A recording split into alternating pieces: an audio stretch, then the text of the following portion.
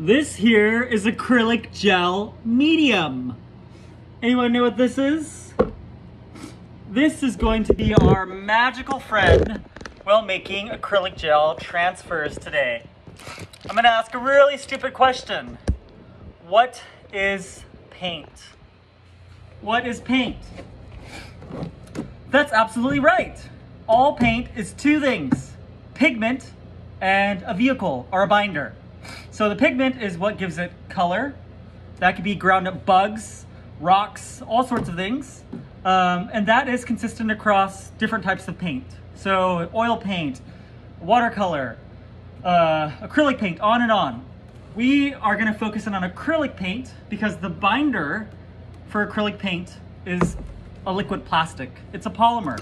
It's this stuff here, acrylic gel medium. For oil paint, it's oil. Linseed oil, walnut oil. There's lots of different types of oils you could use. For watercolor, it's gum arabic. It's a water-soluble vehicle. For casing, it's milk. It's a type of milk binder. Egg tempera, it's egg. But for our purpose here, this magical substance here, this polymer, this plastic, can do a really special thing with a basic print from the school printers, any sort of inkjet, laser print.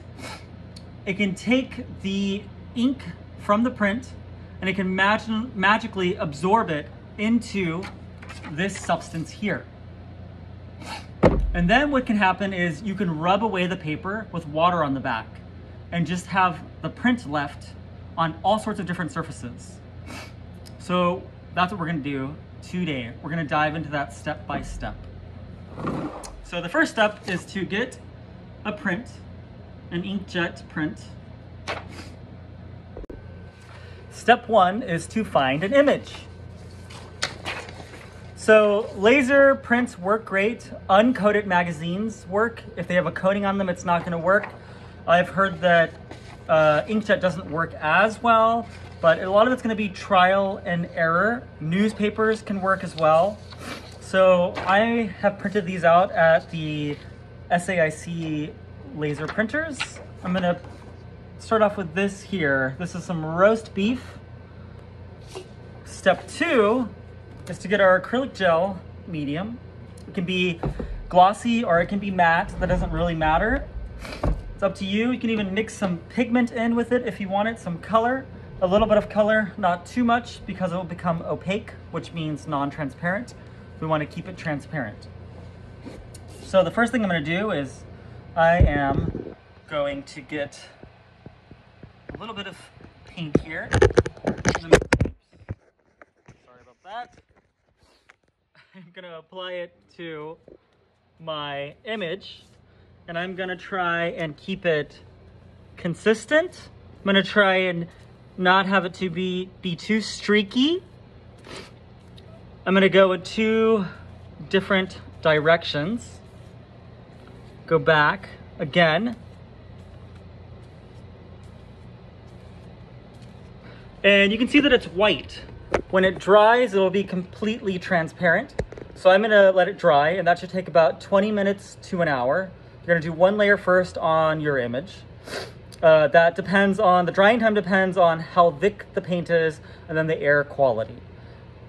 The second thing I wanna do is I wanna really make sure that I clean my brushes. That's really important when you're using acrylic paint, much more than with oil paint or with watercolor or gouache. With watercolor or gouache, you don't even have to wash your brushes. You could keep them, it's not gonna ruin the brushes. With oil paint, it will eventually ruin the brushes, it'll mess them up, but you have a much longer time before you have to wash your brushes. With acrylic paint, it's gonna dry in 20 minutes to an hour, and then this brush will become ruined. So if you have a very nice, expensive brush, you're gonna completely ruin them. It's gonna become a big chunk of plastic. So you wanna wash that with warm water and some soap in the sink. So the next step is I am going to find something to transfer this image onto. This piece of beef and some sort of, I don't know what this is, like a pot cooker, an instant cooker. I'm gonna transfer it onto this drawing here, this painting.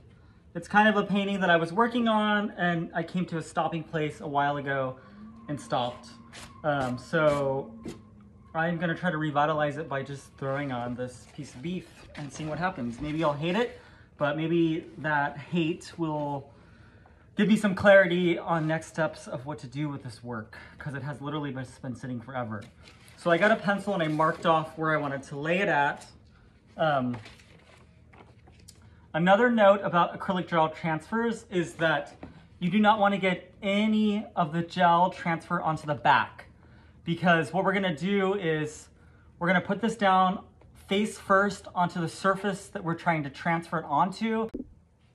Try everything not to get acrylic gel medium onto the back of the image you're trying to transfer, because it is going to dry plastic and you will not be able to remove the paper, because we are putting it down face first onto what we're transferring, and then we're going to rub away the paper with water in our hands and we'll have the image. That also means that the image will be flipped, it'll be mirror flipped. That's also something to think about if you're copying over text and whatnot. So just try everything in your power not to get some of this acrylic gel on the back. If you do, it's not a huge deal. So what I've done is I've marked off where I want to put this piece of beef, and then I am going to put on some acrylic gel medium onto my painting, what I'm transferring it onto.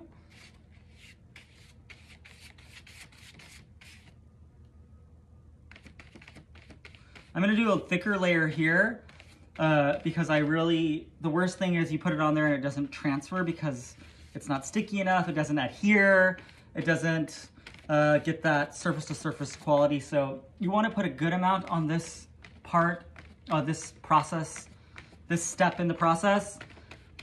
And that is also going to mean that it's gonna take longer to dry.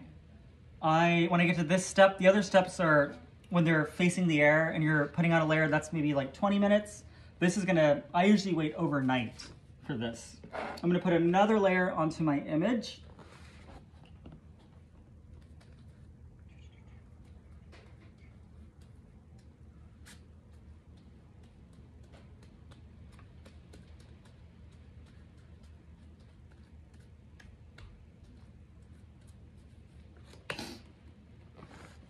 Then I'm going to lay it down.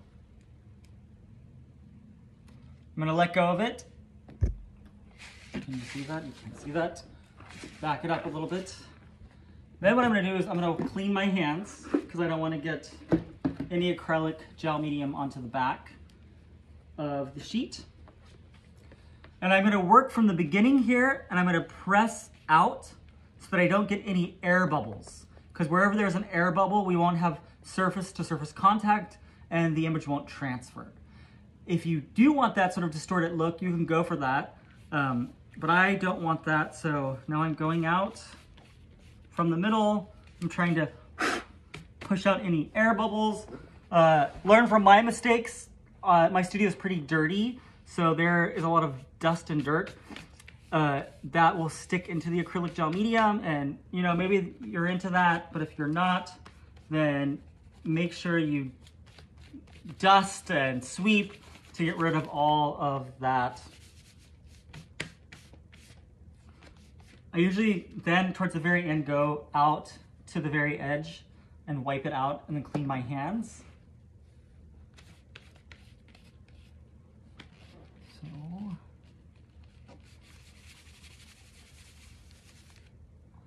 And now we're just gonna let it dry. One last tip, another thing that I like to do is to put a clean sheet of paper down onto my image, and then I like to get a weight and put that weight on top of here to really make sure that it's flat. Books are perfect weights, so I'm just gonna press that down, get another book, and then I'm gonna wait until overnight. Hi everyone, so I have waited overnight so that my image could thoroughly dry. It was sandwiched with a book to make sure that it was super flat. And now we're moving on to the next step where I am going to reveal the image by removing the paper. And I'm gonna do that with some good old-fashioned elbow grease and warm water and my fingers. I prefer to use my fingers. You could use a sponge, but I feel like I have more control because I work with my hands. I know my hands quite well. So what I'm going to do is I am using warm water. I'm gonna stick my fingers in and I'm gonna go over the paper. And I'm just gonna sort of get water all over it to sort of marinate it, saturate it. I like to think about cooking shows when I'm doing these videos. This is the first demo video I've done. I'm gonna do that so that it saturates the fibers of the paper. So I'm just gonna go all around the paper, and I'm trying to stay on just the paper and not get on my drawing. I'm not sure if it'll mess it up, but I just don't wanna risk it. So I'm going through, I'm soaking it.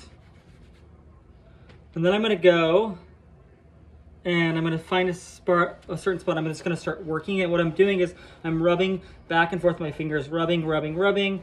And you can see that it's already starting to remove the paper. I'm gonna go back quite often and get more water. Water is your friend. And this takes a long time. The process is quite slow. And my biggest advice is going to be, you need to figure out the right pressure. You need to press hard enough where it's going to start to push through the paper and remove the paper. But you don't want to press so hard. If you press too hard, you will pull up the image. If you've put in enough layers of acrylic gel medium onto your image, like I did 2 or 3 layers before, that shouldn't be a problem. And if they're thoroughly dry, that shouldn't be a problem. But you don't want to press too hard. And I can already see the meat starting to show. That might not come through in the camera. And this is going to take a while. So I'm just going to keep doing this until I start to reveal the image.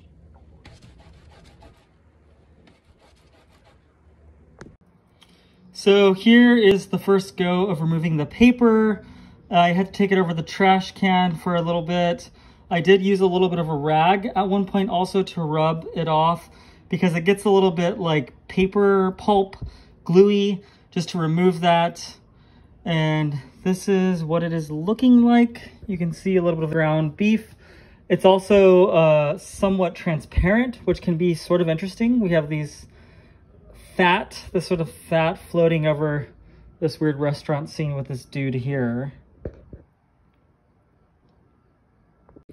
So I've gone back a few times to remove the paper. And the last step I would do is put another coat of acrylic gel medium on, and that'll kind of take away, if you don't do that, it can have a little bit of a white papery finish, which can be not so nice. So putting on that, pretty much a varnish, an acrylic varnish, that last layer of acrylic gel medium is it's gonna keep it clear and not white and foggy. The other thing I do sometimes is I go back with a little bit of paint and I will bring out some elements. Like I'll darken it here. I'll sort of start to copy it with paint really subtly if I want to sort of intensify the image. I like how it's transparent. Like there's this weird door here. I might go and start to draw that out and bring that out and play with the transparency. So that is it. We have successfully transferred a piece of weird raw beef. Onto this work in progress. And I hope that has been helpful.